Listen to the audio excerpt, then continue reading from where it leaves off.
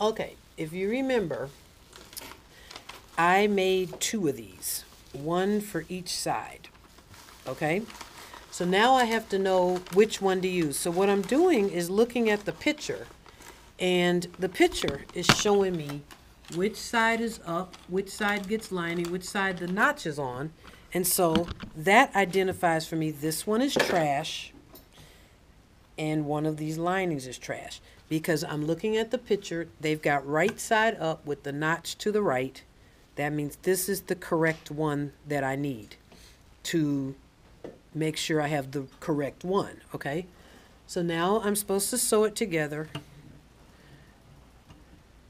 at 5/8. I go to this corner,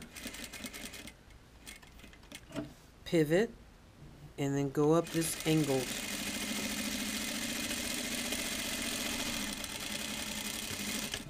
Okay, this is piece number 6.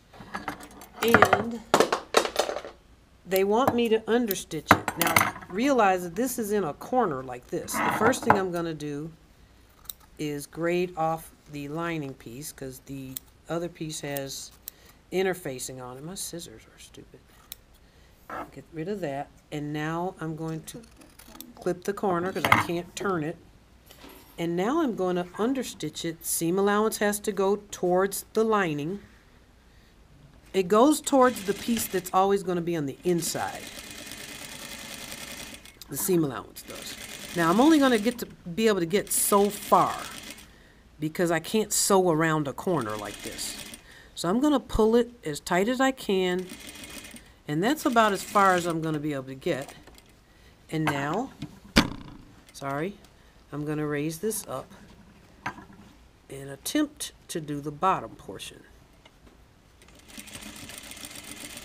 And again, I can't do the corner. So now I can turn this. I need to cut this string on both sides. Turn it.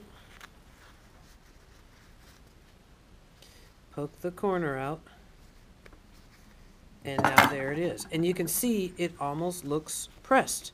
Now we're not going to video pressing this. Because we feel that that's pretty, you just take it like this and press it, okay?